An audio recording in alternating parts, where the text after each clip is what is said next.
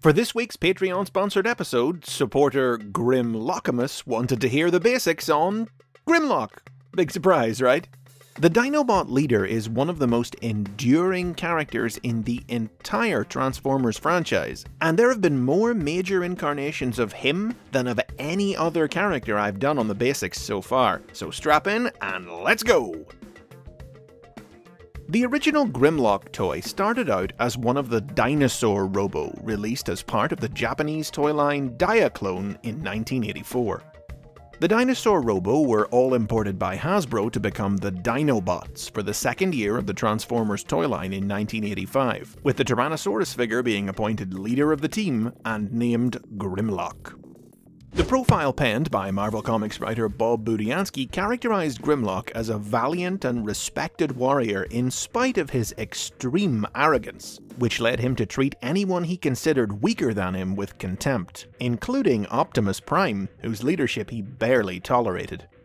From this foundation, the Generation 1 animated series and the Marvel comic would take GRIMLOCK in very different directions. In the cartoon, he and the Dinobots were created on Earth by Wheeljack and Ratchet. Like real dinosaurs, they weren't particularly intelligent, and all famously spoke in a distinctive caveman-like dialect, with GRIMLOCK's voice provided by actor Greg Berger. Me, GRIMLOCK, no like orders. The team made regular featured appearances throughout the show's first 2 seasons, but more than once, GRIMLOCK's arrogance led them to become a danger to the Autobots as well as the Decepticons when he refused to follow Optimus Prime's orders.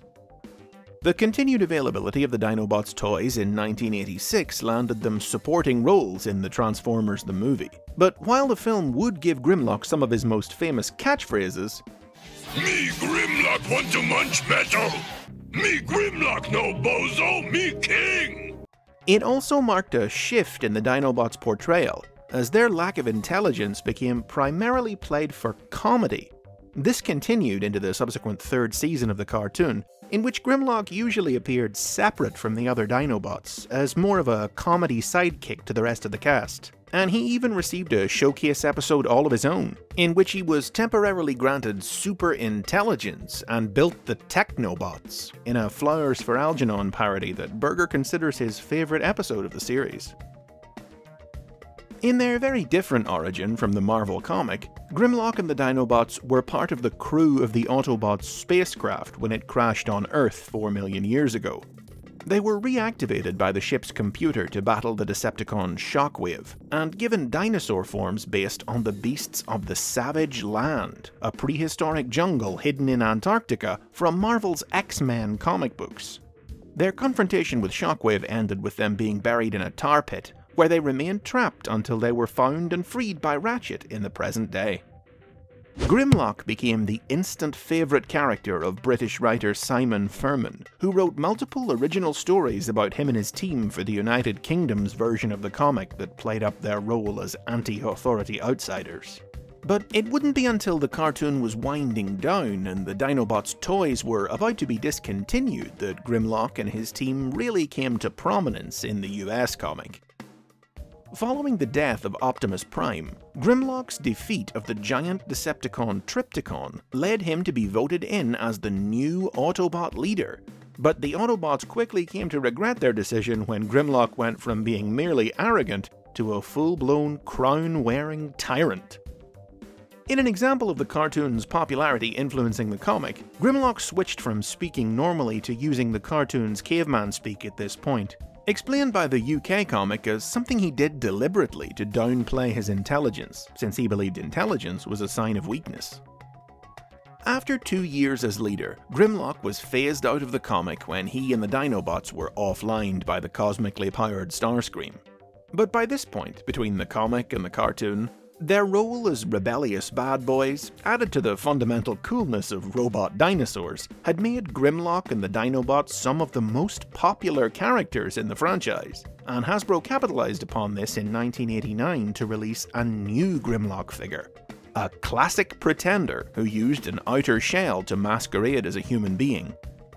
GRIMLOCK was resurrected in this new form by Ratchet in the pages of the US comic book, now being written by Furman, who relished the chance to write his favourite character again. In a run of stories exclusive to the UK series in 1990, Furman elevated the reborn Grimlock to a command position once again, as he became leader of a breakaway faction of Autobots named the Earth Force. The same year, a non-transforming Action Master figure of Grimlock was released, which was incorporated into the comics by having Grimlock lose the ability to transform thanks to an infusion of the miracle fuel Nucleon. In this form, Grimlock once again became Autobot commander for the final few issues of the series after the resurrected Optimus Prime died once again battling Unicron. In 1991, Grimlock's original toy was made available again as part of the Classics line of reissues exclusive to Europe and Australasia, and it was re-released once more in a new blue color scheme as part of Transformers Generation 2 in 1993, with Big Grim remaining a prominent character in the Furman-penned tie-in Marvel comic. But unlike many classic characters, who would disappear from Transformers for the remainder of the 90s until the nostalgia boom of the early 2000s led to their return, Grimlock didn't go anywhere. In 1997, a new Grimlock toy was released as part of the Beast Wars toy line. And while most Beast Wars characters who reused names from Generation 1 had nothing to do with the originals, this Maximal Velociraptor was presented by the bio on the toy's packaging as the original Generation 1 Grimlock in a new body.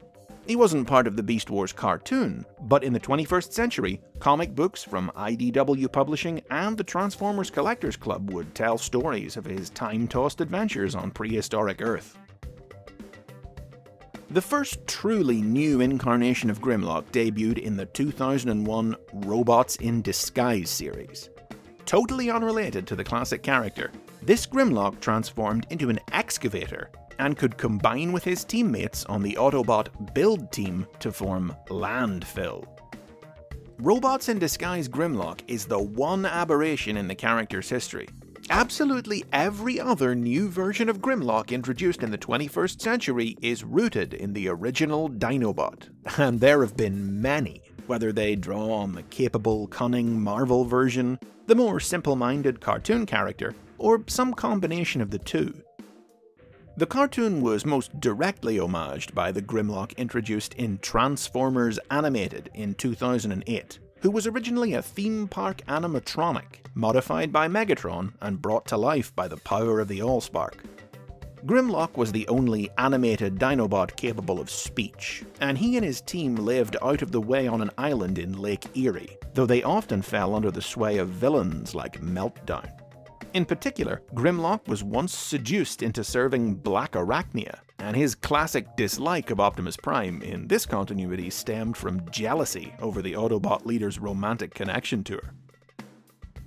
Greg Berger returned to voice a more Marvel-inspired Grimlock for the Fall of Cybertron video game in 2012, which put a new spin on the Dinobots' origins by having them gain their dinosaur modes through the genetic tampering of Shockwave.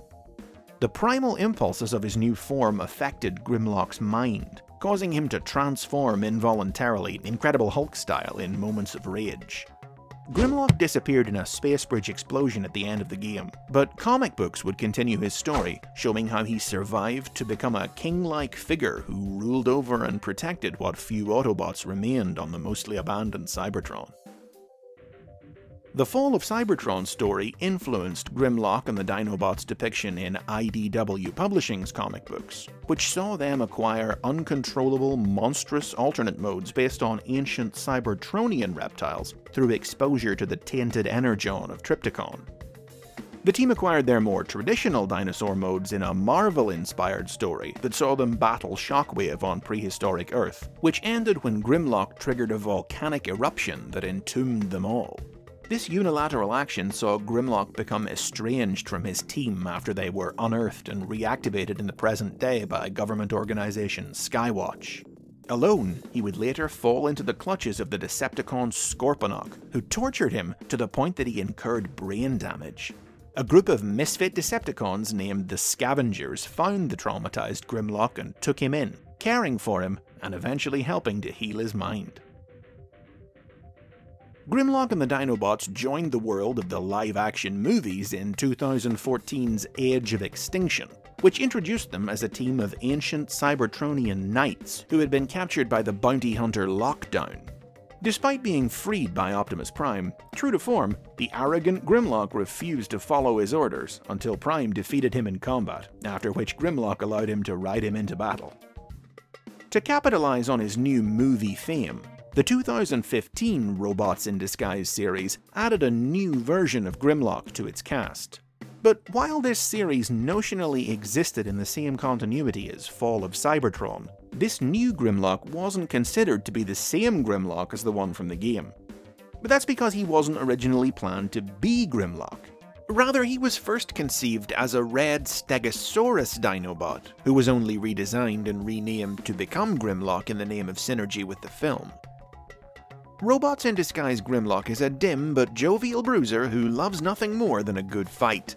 This fondness for brawling led to him being locked up on the prison ship Alcamore, but when the vessel crashed on Earth, he decided to join up with Bumblebee's team of young Autobots to help hunt down the Decepticon escapees, quickly earning their trust despite his clumsiness, impulsiveness, and the problems posed by his conspicuous alternate mode. He's most comparable to the childlike comedic Grimlock of the late G1 cartoon, like whom he even once gained temporary superintelligence. These new screen incarnations of Grimlock, and the many toys that there have been of them, haven't stopped the classic Grimlock from continuing to get new toys either, like his recent figure in the Power of the Primes toy line, which could combine with his fellow Dinobots to form Volcanicus, and which led to Grimlock appearing in Machinima's Power of the Primes cartoon, with Greg Berger reprising the role once more. Since then, another new version of Grimlock has also made his TV debut, in the new Transformers Cyberverse animated series. A new take on the character who's intelligent, cultured, and well-spoken in robot mode. You think you're tough? Well, you're not as tough as me, Grimlock!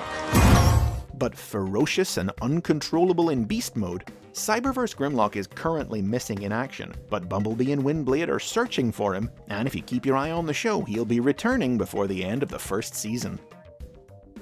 Whew, so after all that, it should be obvious. Grimlock really is one of the most popular and unchanging characters in Transformers history, and even this lengthy episode is really just the briefest overview of his many significant adventures. What's there left for me to say except Grimlock is king. And those are the basics on Grimlock. Thanks to Grimlockimus for sponsoring this episode. As always, tell me about your favorite version of Big Grim or your favorite Grimlock story in the comments. Like and subscribe for more from the world of the Transformers, and if you'd like to sponsor an episode of your own like this one, watch out for slots to open up on Patreon.